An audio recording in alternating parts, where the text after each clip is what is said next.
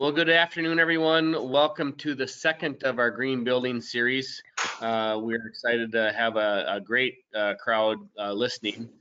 My name is John Eischen. I am the Executive Director of Rochester Area Builders. Just a few housekeeping things. We'll have time for questions at the end.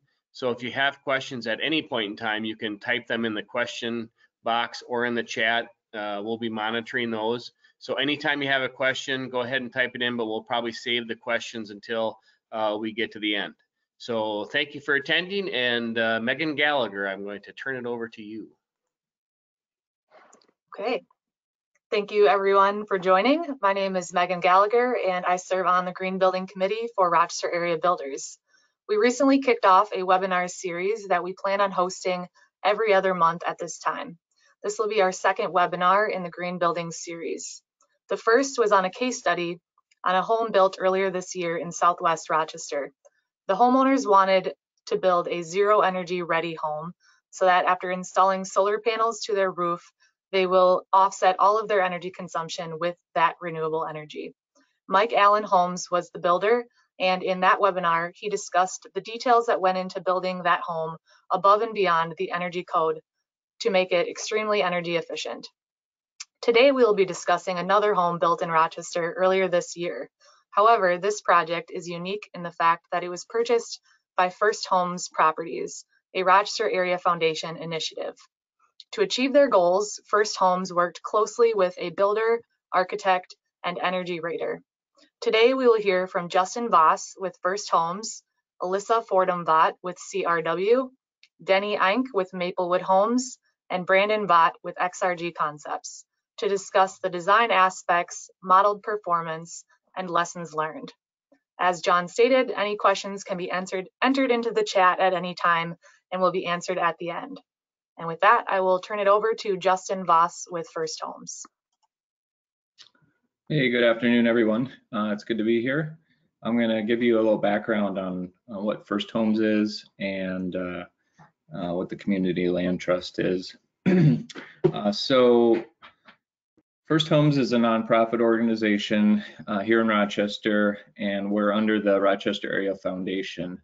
And the First Homes program was established around the year 2000 after some mid to late 90s community identified needs around needing more units of affordable housing. So in those early days, First Homes got involved on the new construction side, and they'd come to the deal with, when I say come to the deal, come to closing with a subsidy, which would lower the price or lower the amount that a homeowner would need to take out for a first mortgage. And then First Homes was also involved with sort of in the background on some larger multifamily projects in terms of giving out some grants and some very low interest loans. So sort of a quick recap on the timeline that First Homes has gone through here this last 20 years. So we were doing a lot of new construction in that first 7-year time frame. So like I was mentioning, just basically a builder would build a home and then we'd come in at closing and provide that investment. And then things shifted a little. 2007 to 2010, there was a large push to help revitalize Kutsky neighborhood, and First Homes did a lot of rehab in that neighborhood. And then from there we jumped off and kept rehabbing homes in some of the other neighborhoods that sort of surround downtown. And then 2015 to about the last year was more maintenance mode. So we were just focusing on resales of those community land trust homes, and then 2020 hit and we ramped back up big time. So we built 14 new construction units this year, and we're in the process of 3 rehabs. So we've added 17 units into the CLT this year. which is awesome. We're up to 225 homes in the Community Land Trust. We've completed about 200 resales sort of since the program started, and 25 of those was this year, so it's been busy.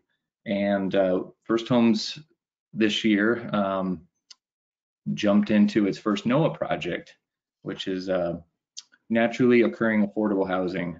So we purchased the 36 unit, all 2-bedroom Center Street Village apartment building. So I'll give you a quick rundown of what the Community Land Trust is or how it works. So we have, you know, a chunk of money that we're investing into a property, and we have a ground lease that is sort of a contract between us and the home buyer. So the home buyer, they own their own home just like, you know, any other piece of property, but we retain ownership in the land, and that protects the money that First Homes brings into the deal. And then when it's time for that person to move or sell that home, we have a special resale process where we use, you know, an appraisal-based resale process or a formula, and it's figured out how the equity is shared between the homeowner and then it kept in the property to keep that affordability down. It's a great program because it balances wealth building for the home buyer, but also that affordability is preserved over the long term. So to date, since the program started, we've benefited a little over 900 individuals, and that's Rochester, but then going out further, Olmsted County, we actually serve about a 35-mile radius. So we're in Pine Island, Plainview, Dover, St. Charles. So just to name a couple, there's more that I'm leaving out. So that's a little bit about First Homes and its background. If you want to do the next slide. Thank you. We've got some other, I guess, smaller programs that we're operating in terms of down payment assistance, or we call them gap loans. So if somebody maybe doesn't have that 3% or 5% down payment that the bank is requiring, we're able to do a long-term, often deferred gap loan for little or no interest in some cases. First Homes is involved out in Zumbo Ridge Estates with a manufactured home. There's a co-op out there. That's a pretty cool program out there where everybody is partial owner of the entire park or neighborhood. And then, like I mentioned, we're doing some affordable rental now too with Center Street Village.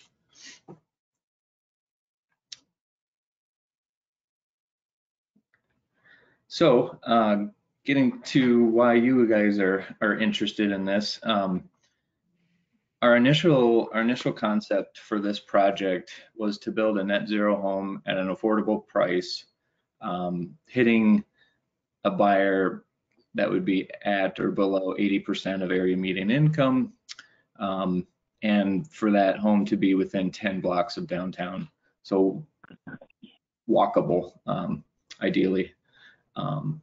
But then through the process of the design and funding applications, this objective was redefined or synthesized down. So we got down to where we thought we would build a 4-bedroom, 2-bath, slab on grade, meeting enterprise green communities standards in a downtown core neighborhood, and ideally selling it for around $175,000. So the timeline for this project, it's been a 3-year process end to end. It started out in May of 2017 with some prototyping with CRW, mocking up different floor plans. And then in 2018, we acquired the land. We demolished the house that you can see, that yellow house there, that upper right photo, because it was not salvageable.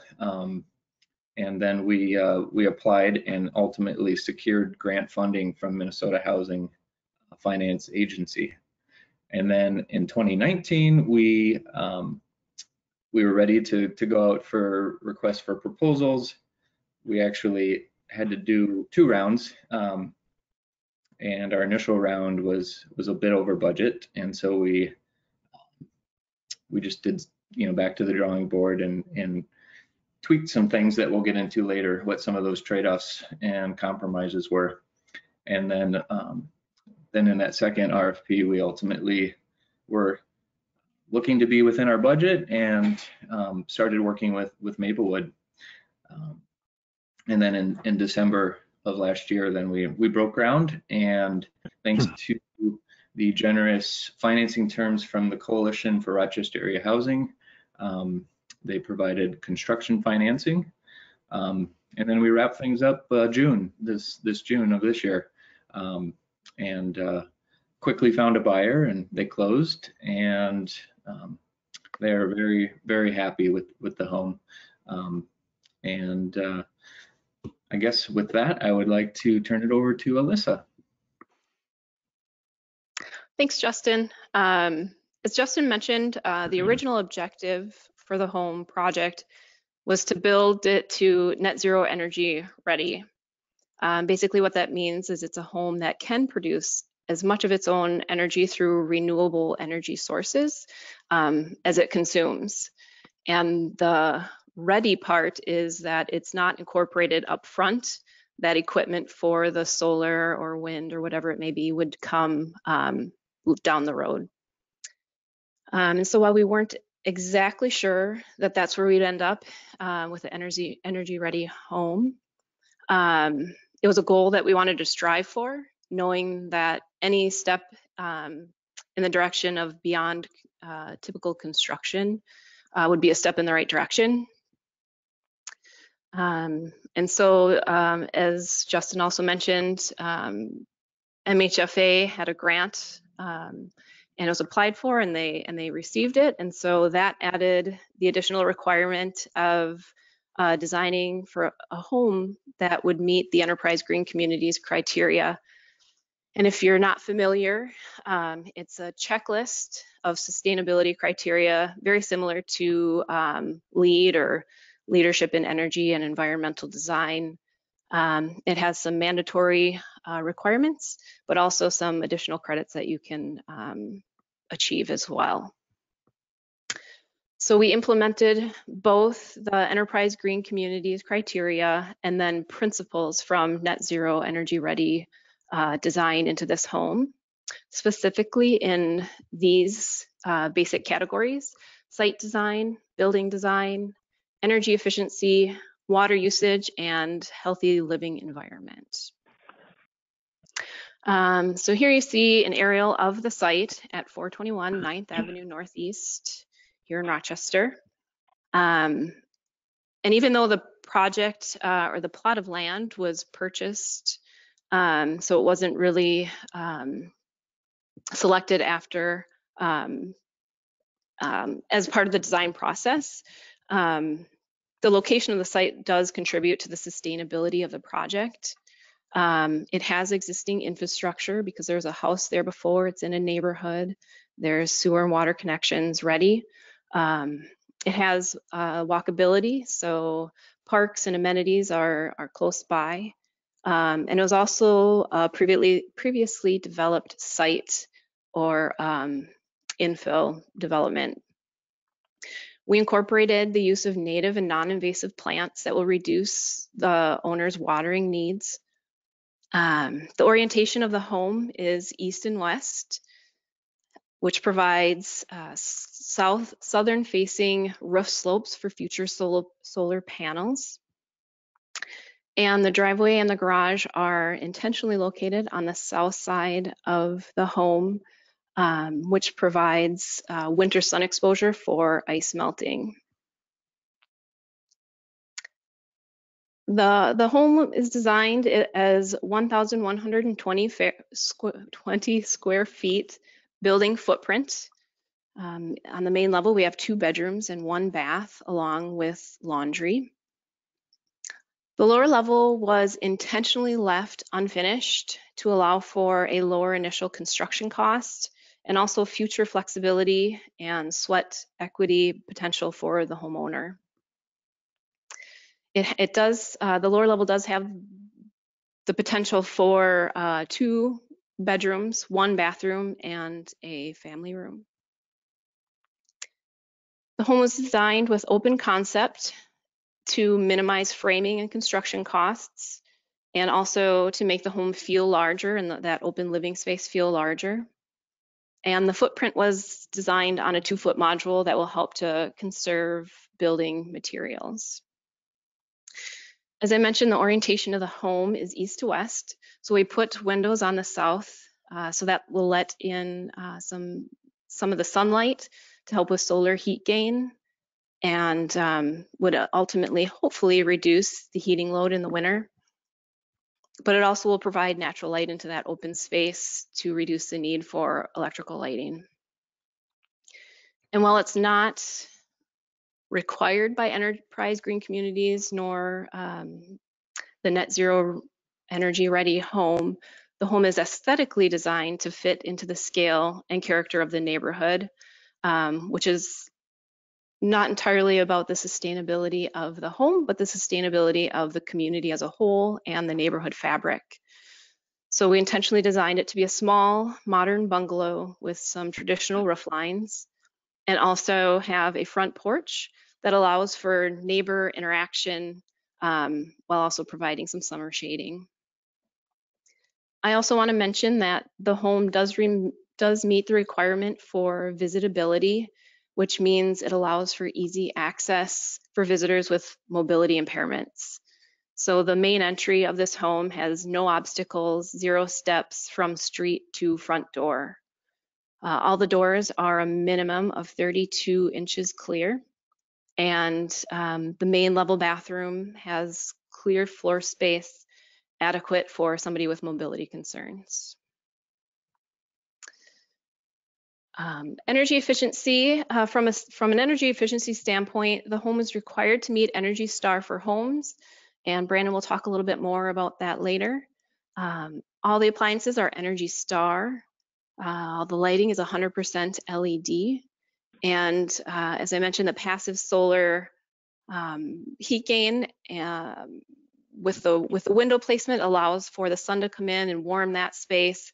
And in the wintertime and then in the summertime, we have overhangs that help to shade those spaces and reduce that heat gain.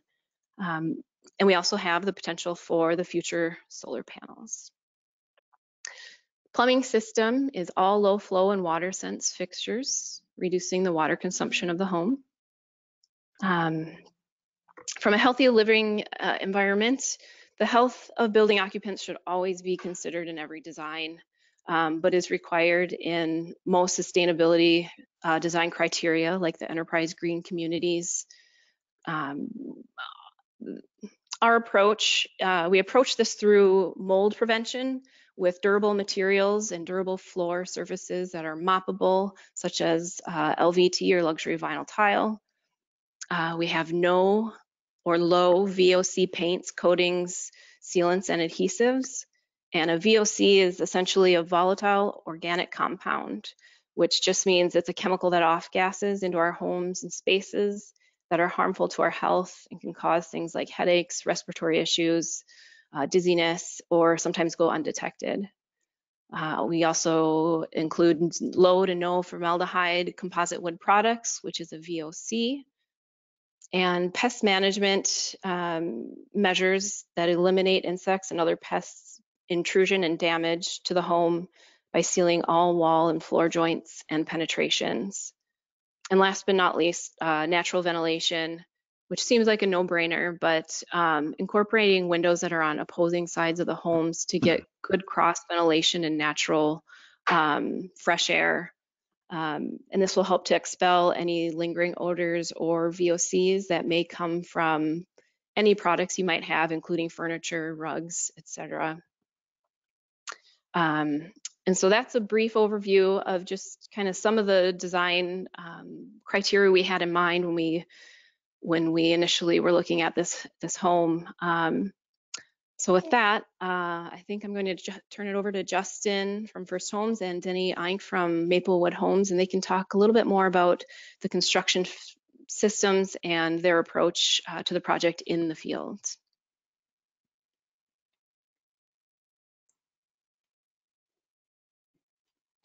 Thanks, Alyssa. I know we were having some technical difficulty with Denny. Is he on? So can you hear me from this point? Yes. Thanks, Denny. Go Okay. ahead. So the efforts onto this home were minimal in comparison to the results that we received. So part of what we were involved with as a builder was to furnish and follow some techniques that were proven in the past on Energy Star homes. Like I mentioned, pretty simply, following these framing techniques in particular, the advanced framing techniques involve elimination of as much framing as we can do in the field to prevent the thermal bridging transmission of heat loss through stud areas whenever possible. So some of these areas are where the interior wall meets the exterior framing construction is to do either a ladder framing or just put a flat 2x6 in there rather than putting several studs to have the studs in line with the rest of the wall framing. So the gain with this is to eliminate that thermal bridging through that wood member, but rather have the insulation do its job through the cavity. The other area that's important to watch would be on the exterior corners to do more of a California type corner or follow the advanced framing techniques. So what we're gaining by doing this is eliminating the trouble spots of any kind of transmission through that wall system. So this is tested later by HERS scores or achieving the lower HERS score. And we were able to do that, getting this performance of this home down to a 42 in a HERS index. I think Brandon will probably talk about the meaning of HERS index for people that don't understand that, but it's a measure of the performance of this home. Some other areas that we do watch, and this is kind of done by several inspections throughout the building process, typically in the framing stage and the insulation stage, and the final. There are a couple other areas that we watch for deficiencies, trying to eliminate, if you can, the recessed lights in the ceiling are a big heat loss that we found throughout doing these inspections, and then in the end result. So it was a fun project to work with by all the people that were involved with this. And we actually, through the building process, we received quite a few different compliments from the neighbors that were walking by watching the project, and all the people that visited throughout the process. Mostly what they loved about the process was cleaning up the neighborhood and providing a nice home for somebody that can get into a home more efficiently. So with that, I think I'll turn this back to Justin and see if there's any other questions. Thanks, Denny. Yeah, I'd like to talk about some of the costs. I'm not sure if there was a slide on that, but I'll jump into it. So I'm sure you all are curious. So like, how much did this house cost and what did it sell for? And there we go. Thank you for getting that slide up.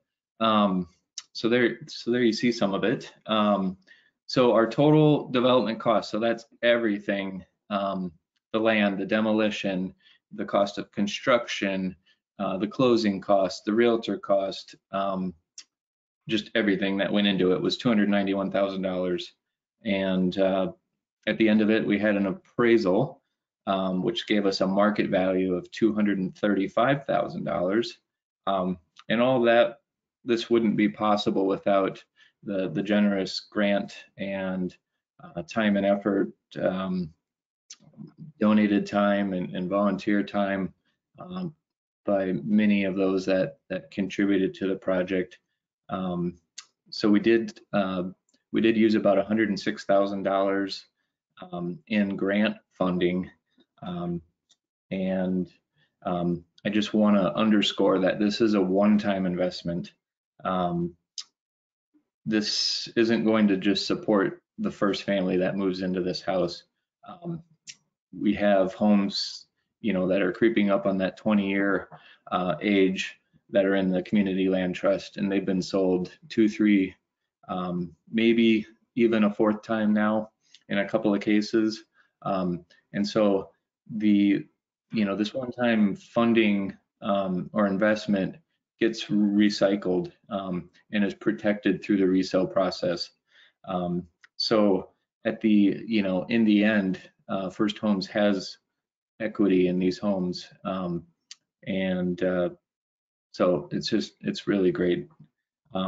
It's just a win-win. Ultimately, the buyer for this house, for this 421 9th Avenue Northeast house, was at 50% of area median income. So we did sell it for $185,000.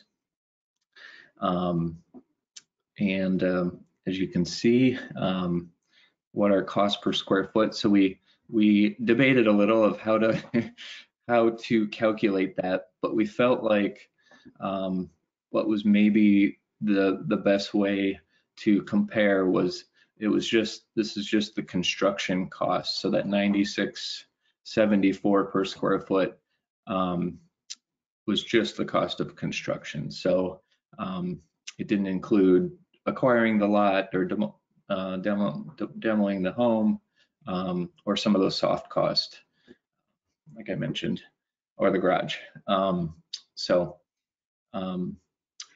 Yeah, and like I mentioned earlier, we did have a sort of 2 rounds of RFPs, and with Denny's help and Melissa and Brandon, we identified some areas where we could do some value engineering between that first RFP where we were over budget to making it more realistic.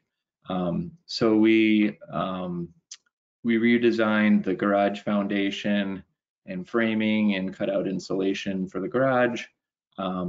We changed some of the structural details and wall framing in the basement.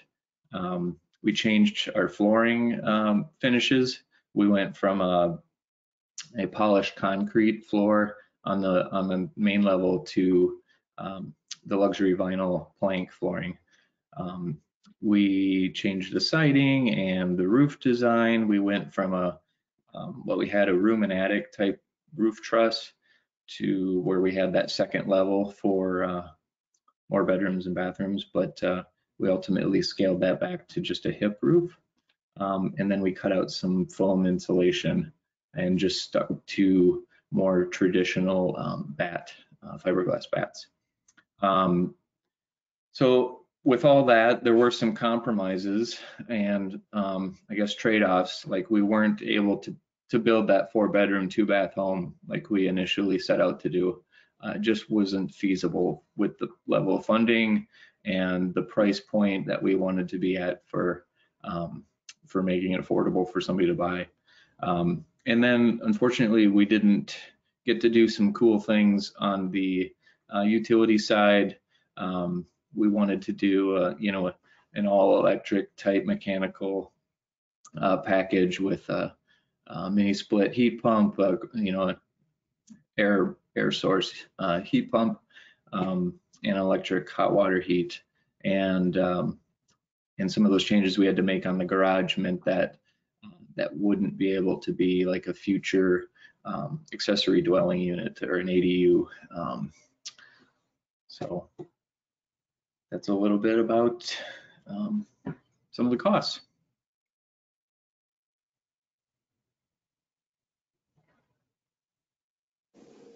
turn it over to Brandon. Thanks, Justin. Thanks for having us today. And I guess I'm going to kind of start off with, I'm going to be covering the home performance. So I'm going to start off with the HERS index here, just give you kind of a background on that, and then talk about Energy Star for new homes, what that is, and just kind of follow up with how this home performed and maybe just a few takeaways that we saw from the energy side of things. So for those of you who don't know what the HERS index is, it's the home energy rating system. A lot of times we use the miles per gallon analogy with one major difference. The lower your score, the more energy efficient your home is. So you can see here in the middle, there's a graphic. It shows kind of where existing homes are. So homes that are, 20, 30, 40 years old, the older homes. You can also see a reference home there, which is set to the 2006 IECC energy code. And then you can see kind of all the way down the scale there, we get to see the zero energy homes. So that's how the index is kind of made up. And this is a national thing too, so it's not specific to Minnesota or anything like that. You can also see over the last several years, our average score for homes in our area and how that's gone down. And then also there's a chart there that kind of tells you once we started tracking how airtight homes are, which is the ACH 50 column, that's a measure of how airtight a home is, and that's a variable in the HERS score. You can see what we're seeing for tightness of homes. The HERS index itself can actually be used to compare a home versus another home. So you can actually look at a 1,000 square foot 2-bedroom home and compare that to a larger home. Larger homes typically are more efficient, but that number is comparable between homes. And the HERS score itself stays with a house. So the home sold, that HERS score, continues to be with the home. And as you make improvements to your home, you can actually update your HERS score as well and see what the impacts of your improvements are. You can go to the next slide, Alyssa. So Energy Star for new homes. Energy Star has evolved and continues to evolve since I've been doing this for 10 years. This particular home was required to meet Energy Star for new homes certification through the Green Communities criteria. But the certification itself really is a process that really forces and I guess focuses on energy efficiency and durability, and forces the people involved to take that stuff into consideration from the design phase through construction. So that the primary team members that are involved would be like a home builder. So in this case, Maplewood Homes. And to be involved, they actually had to complete an online orientation and become an Energy Star partner. An energy rater, which is who we are. We also had training that we had to complete and become an Energy Star partner. Carpenters, framers, people that are involved with the construction of the house in the field, obviously are affected by this. Denny mentioned advanced framing, so they're going to have to understand what that means and learn new ways of framing a home. Insulators as well. They're going to be required to a little bit higher standard of how their insulation is installed, not necessarily what they're insulating or what they're insulating with. And then HVAC subcontractors, they're probably the one team member that probably has the biggest learning curve, and they're leaned on quite heavily in Energy Star. They have to be a member of an oversight organization that's approved by Energy Star. They're required to do additional design that maybe they're not used to doing. And we'll touch on a few more things too, but they are also a very vital member and person involved in getting this certification. So Energy Star's basically got two requirements. The first is that their HERS score has to meet a target that's set based on the size of a home, square footage, and bedrooms. So that's a pretty straightforward measurement. If you don't meet that target, you cannot get the certification. The other requirement is the completion, or I'd probably say compliance, with 5 additional checklists. So the first checklist is it's called the Rater Design Review Checklist, and that checklist is going to verify that all those team members are meeting their credentials, and it's also going to have the raters, us, review the HVAC checklist to make sure that that was completed and actually filled out. And that's not meant to be sarcastic, but a lot of times it's easy to miss stuff or not understand what that checklist means. So we're more or less verifying that it's been completed. The second checklist is the Rater Field Checklist, which covers installation of insulation, the framing that Denny mentioned, air sealing techniques, air barriers, the HVAC system itself, how that was installed. Again, it's not really a verification, it's more we're grading quality of installation. So we're making sure certain things have been done that are going to impact energy and, in most cases, durability of those systems and the home. We're also going to be doing some additional testing as part of that checklist that we don't typically do. The third checklist is that HVAC design report. We encourage contractors to get that done sooner than later, but it forces them to take a little bit more in-depth design approach than what they're doing on a typical home.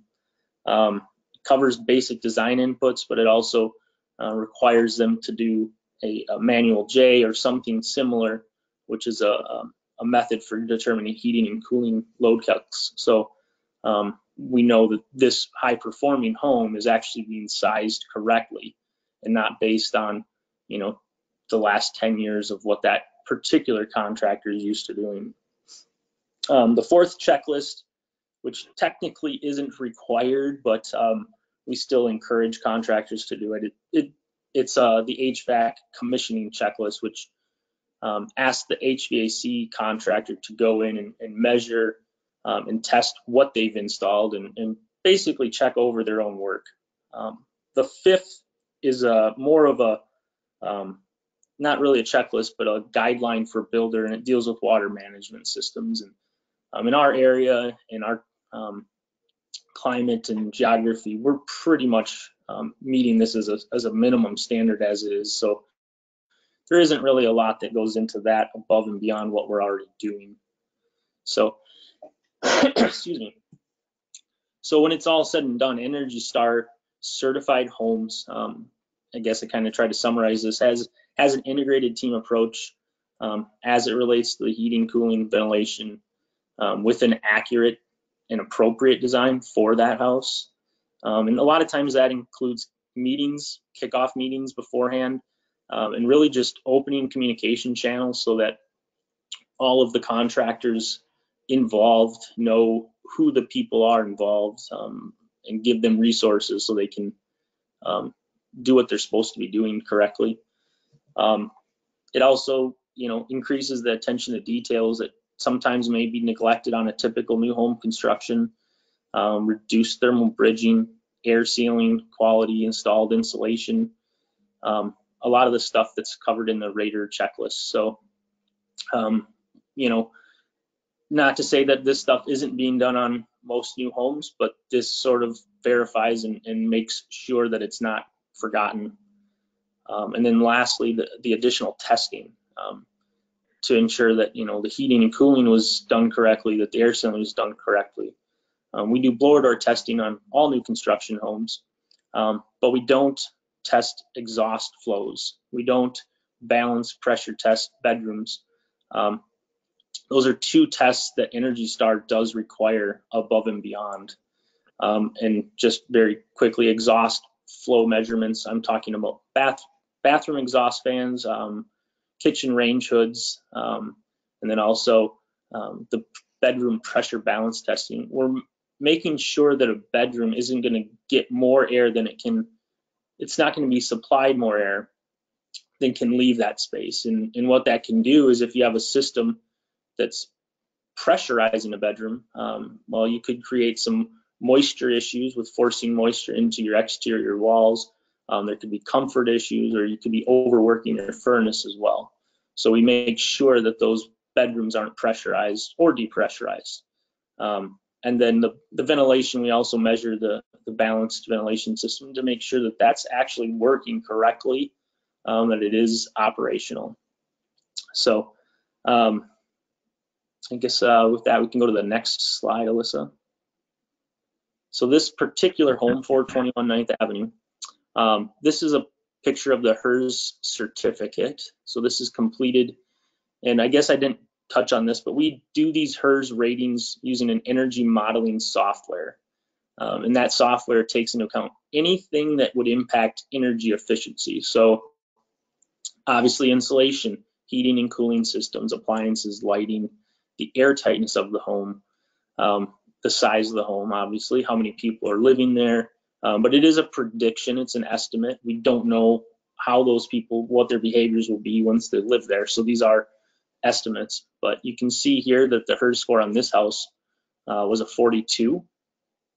The blower door test was 0.97 air changes per hour at 50 pascals, so that's very good. Anytime we see a score under 1, we consider that a very tight home, which really just means that the ventilation is that much more important.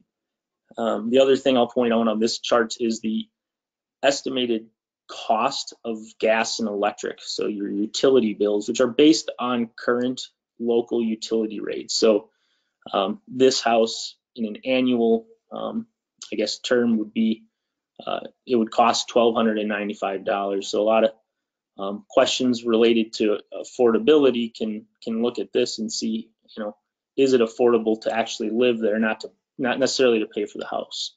So I think you can go to the next slide, Alyssa.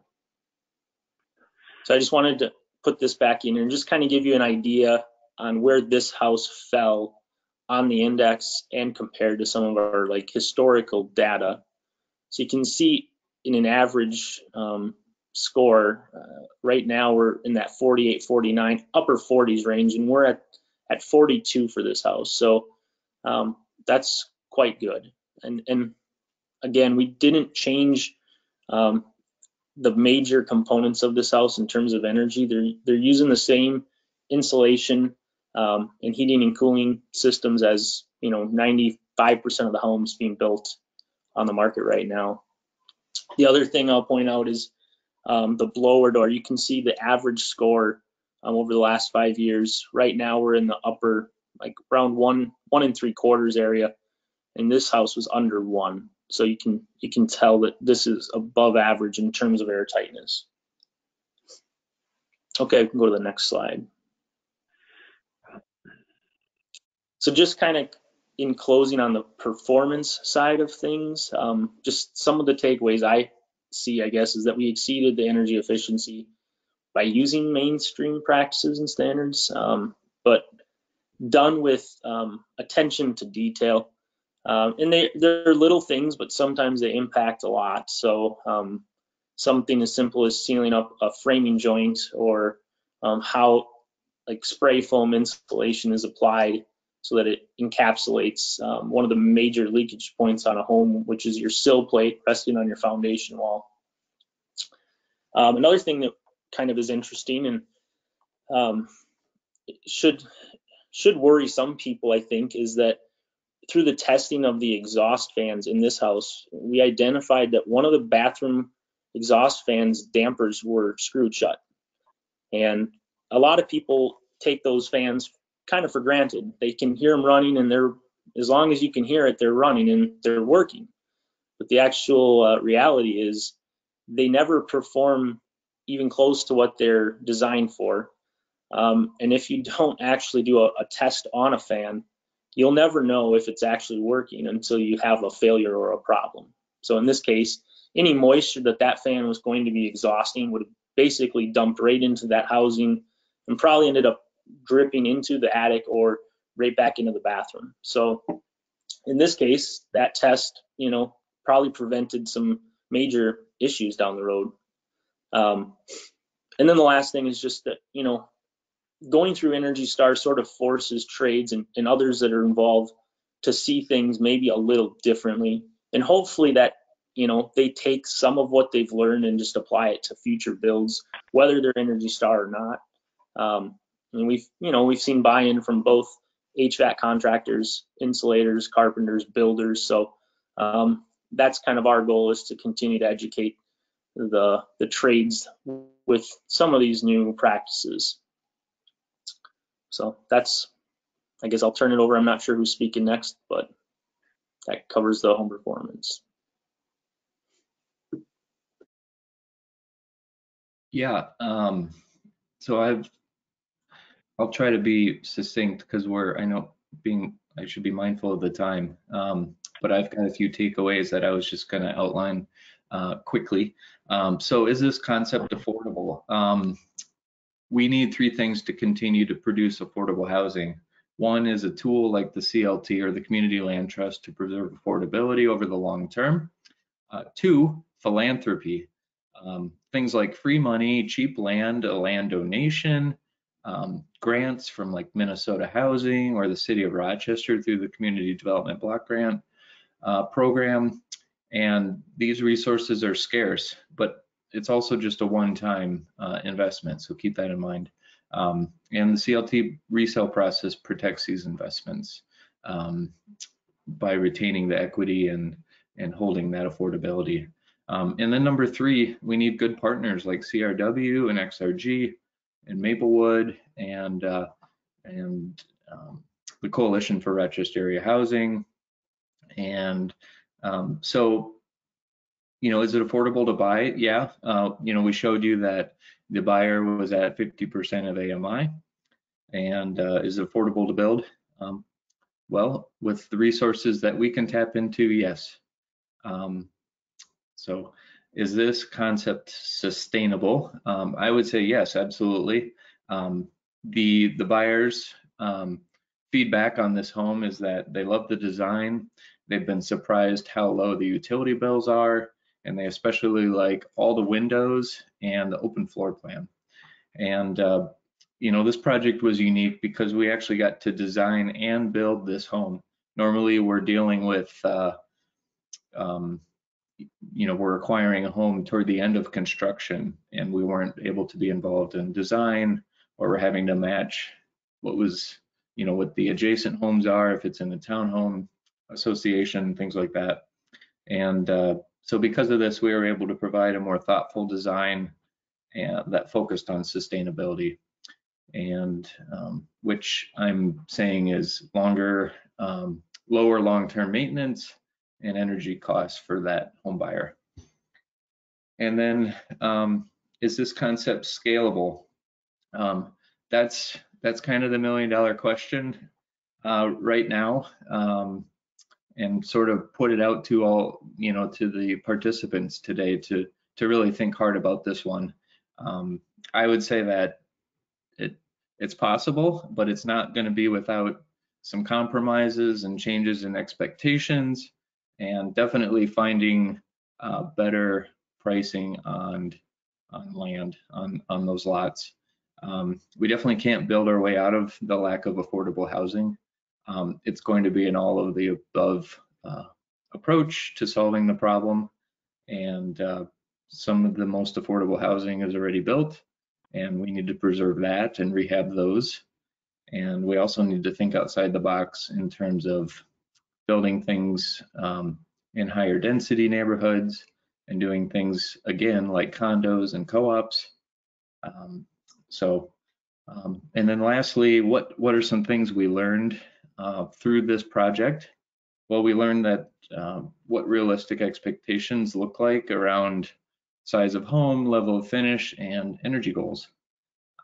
We learned that we have a good plan to start from now, moving forward, for the next project. And it's really just a matter of tweaking this plan to match whatever that next future project goal and level of funding is. We don't have to start from scratch and take 3 years. And so we definitely will pick up some efficiency gains and save some time and resources on the next one. But we did also learn that if we did, or for all of you that may be starting more from scratch, I encourage you to get the owner, the architect, and the builder working collaboratively from the start, and you can really shorten that learning curve and that time frame as you're modifying your design.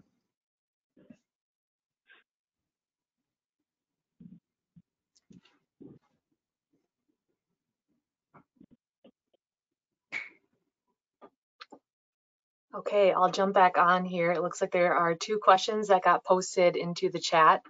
The first is the land trust service area a 35-mile radius? Would Preston be eligible?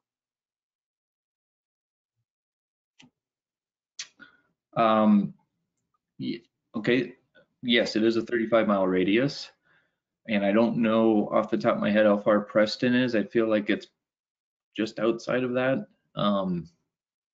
but if it's inside that, it's something, yes, we'd love to look at.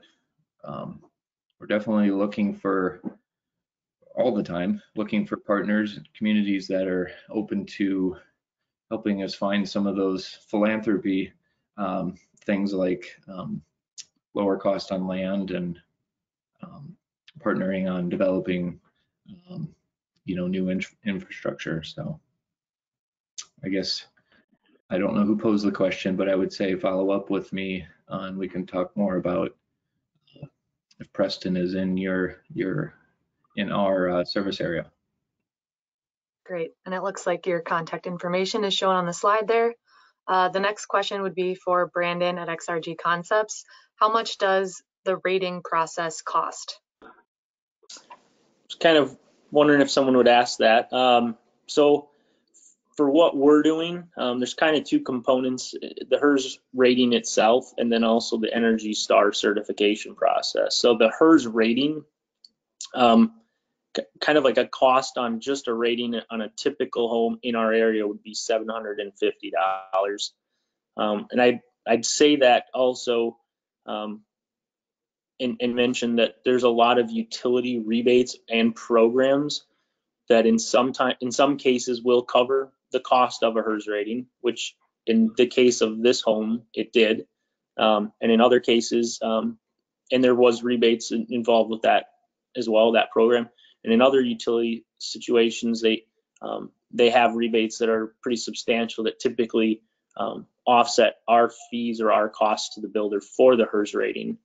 The Energy Star certification, that's a little bit harder to state what the cost is. I just wrote down $500 as a rule of thumb for that, but that would just be kind of the additional testing in our role as a rater in the process. Of course, there might be other costs involved, but that's kind of a good budget number for a single family home in our area. Okay, a few other questions came in. Did you guys look at SIP wall as an option? Was that SIP wall, like structural insulated panels? Yes. Maybe Alyssa and Brandon could jump in there, possibly before I involved. I can tell you when we first started design conversations, 2 years ago, I think it was, everything was on the table. SIP walls, superior walls, exterior foam insulation, ICFs, pretty much any wall system that we know of in terms of like high performance or increased insulation values we discussed. I do not believe that it will SIP panels in particular made it to the budget phase of things, and I don't know when you guys did your bids if any of those alternate walls were priced or not, I guess. So yeah, I can't answer that. in the first round of proposals, we were looking, I think at, if I remember right, all or 100% spray foam insulation.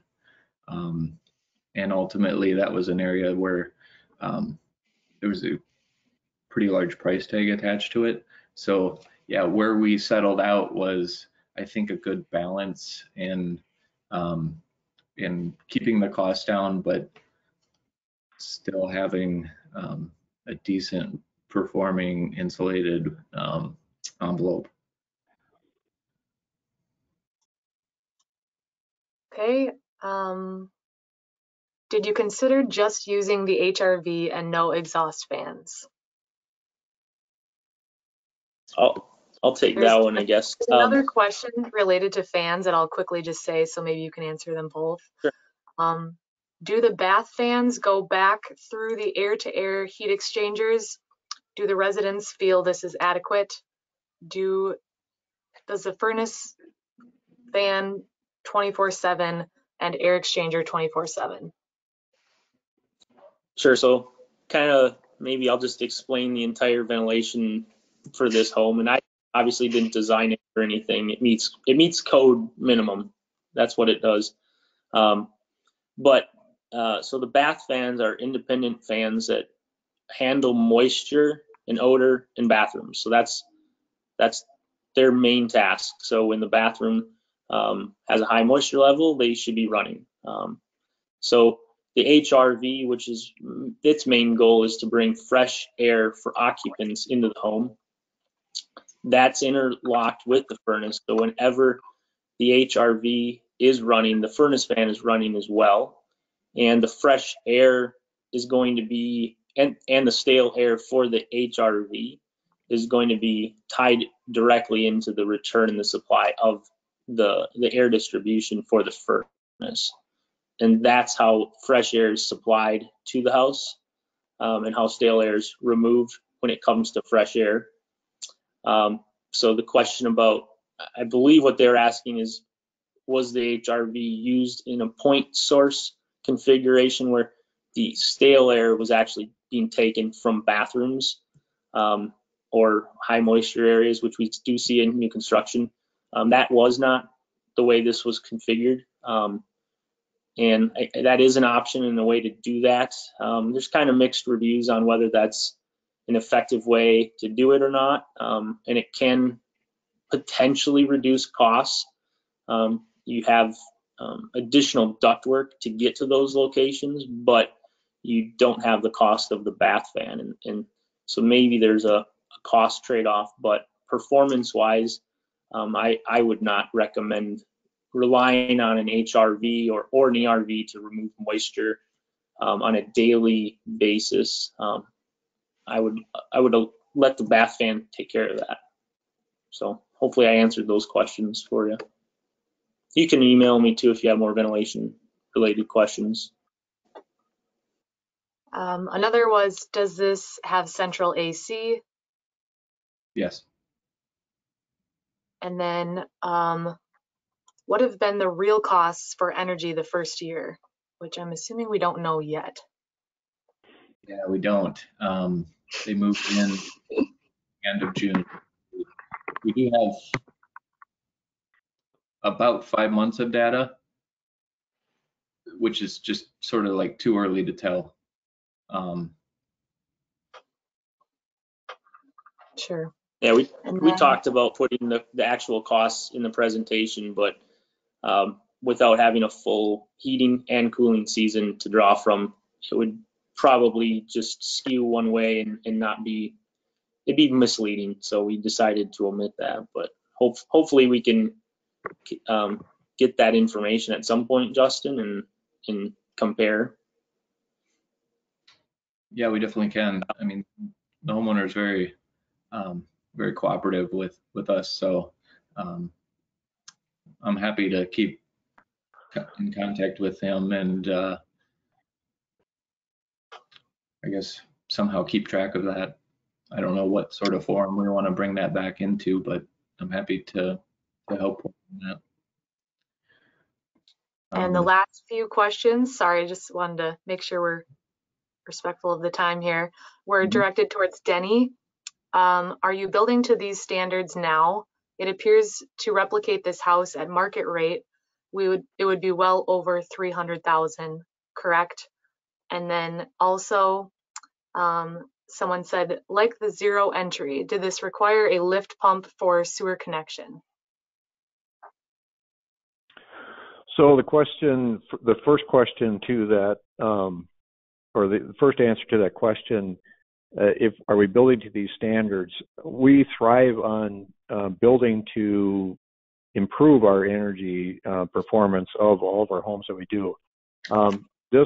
The advanced framing is nothing new to most construction techniques. It's just a matter of implementing a little extra effort to accomplish that. And it's advisable to try to eliminate any thermal bridging when possible. The question about the zero entry into a lift pump is not necessary in most cases to have a lift pump if the sewer is in the right depth at, let's say, on a city level, for example.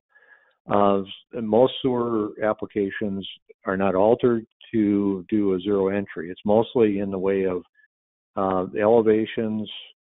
As you can see on this picture, under the question picture, it's basically bringing that elevation up and then trying to follow the grade down so that you have attainable ramping system, within the code of that. So again, minimal effort on most parts are doable in all applications. I hope I answered that question. Okay. And the last one, I guess, might be harder to answer, but about replicating this at market rate would cost over 300,000, correct? Well, yes. I mean, market rates are all over the place, as everyone's probably heard that the lumber pricing in particular is so volatile right now that we are currently pricing at current market conditions and only honoring that for a short period of time until we can get a stable market. But definitely it's over 300,000 on a market level, yes.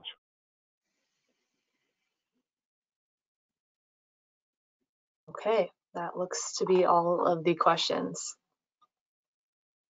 I want to thank everyone for joining today, and hopefully you got something out of this, and have a great rest of your day.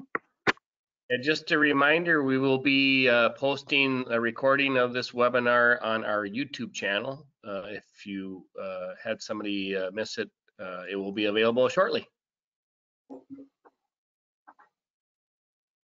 Have a great day. Thanks, everybody. Thank you.